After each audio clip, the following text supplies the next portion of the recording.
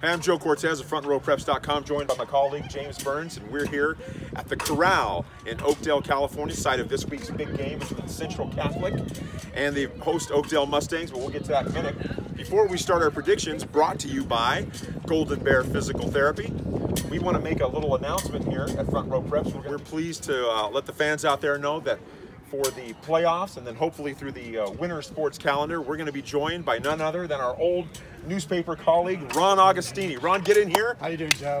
Great to have you. This is like a big free agent signing, you know? Yeah. We have some exciting plans. Yeah, it's a we. Now it's a we thing, and it's going to be great. I can't wait to help you. It's a we. You said that here at Oakdale High, you know. Make that the first time. So you mentioned the playoffs. That's next week. A lot of games going to determine what the playoff field looks like. Let's do our predictions again, brought to you by Golden Bear Physical Therapy. As you fellas know, anywhere you can watch high school football in the Front Row region, you can find a Golden Bear Physical Therapy facility. Let's start with the WAC. We've got a big matchup between the Los Banos city rivals, the crosstown clash. Los Banos versus Pacheco. Pacheco, undefeated in league, and they just knocked off undefeated Mountain House to take the catbird seat in that league. They're taking on old rival Los Banos. Los Banos needs to win to get in because there's a lot of machinations going on out there. Who do you like in this one, Bernsey? I like Pacheco in this one. You know, Los Banos is red hot. They've won 3 straight. Dasani Tate, since the move to quarterback, has revitalized that offense. They're scoring points in bunches. But this has been the best team in the WAC all season, the Pacheco Panthers. They've got the best player in the league in Marcus Ordonez. I think the Panthers get this one done and they celebrate their first ever outright league title. Ron, put you on the spot right off of here. Just to be contrary, I'll take the original school in Los Banos. I'll go with the Tigers on this one.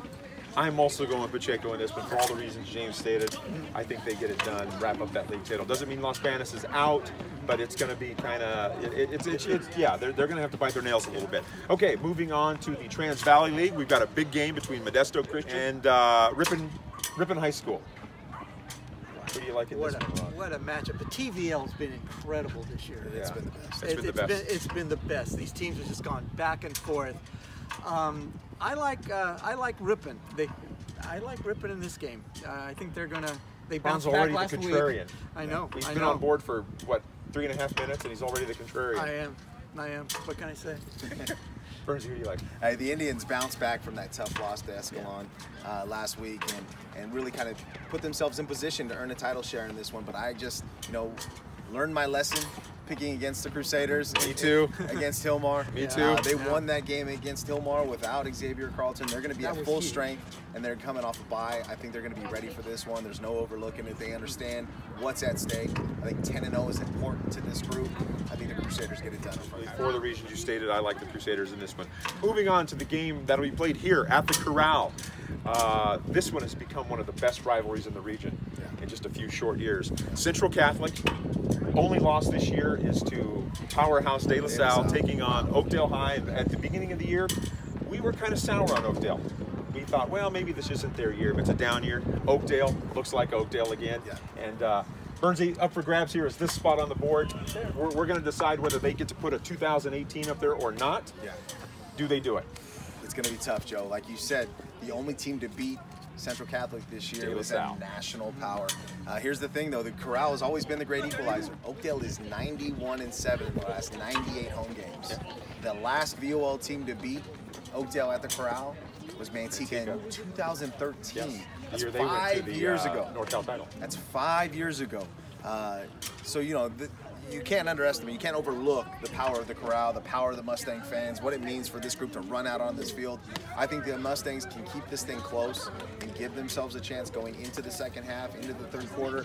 But I think by the end of it, I think Central has just got too many weapons and they're gonna walk off with a victory. A rare victory at the Corral. Ron, Oakdale's coming off a bye. Do you think that's going to help as well? It'll help them get ready for this game, and the home field advantage here at the Corral is incredible.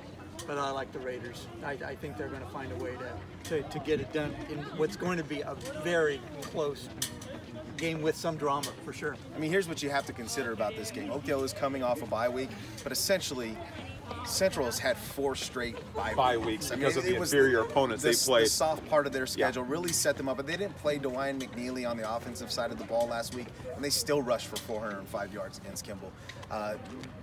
You know, they were pointed towards this game all season long. So. I know. And I wrote a story earlier this year about if you had one coach to coach a game that your life depended on, who would it be? That story focused on Trent Merzon, the coach here at Oakdale.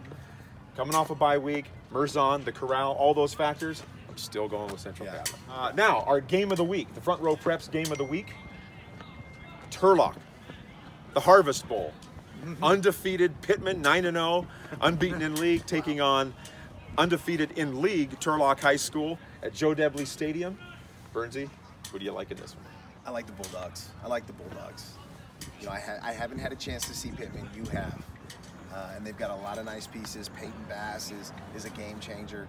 Trayton Fair has done a phenomenal job under center. I mean, you win 9 straight games, you're doing things right.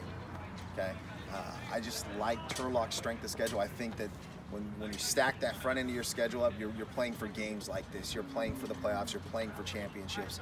And I think with one of the strongest strengths of schedule in their division, that'll come to fruition on Friday night in the Harvest Bowl. I think they win a tight one. It's going to be a wild one. It should be explosive. I think you're going to see a lot of great plays on both sides of the field, but I think Turlock stands victorious in the end. Ron, who do you like in the Harvest Bowl? I had the chance to do Harvest Bowl games in my final years at the beat. That game has become one of the jewel games in our area every year, almost every year. And Turlock's putting together an historic season. I kind of like the Bulldogs too. I think they're going to hang on and win a great game in the Harvest Bowl. I'll tell you what makes me hinky about the Bulldogs.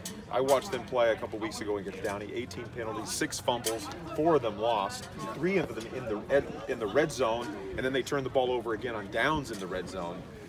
They had 19 penalties again last week.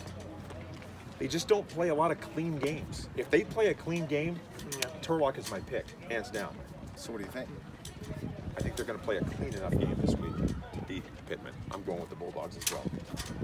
So that's it for our weekly predictions, brought to you by Golden Bear Physical Therapy. And remember, guys, anywhere you can watch high school football in the Front Row region, you can find a Golden Bear Physical Therapy facility. For James Burns and Ron Agostini, I'm Joe Cortez. Thanks for stopping by. Back together. That's right.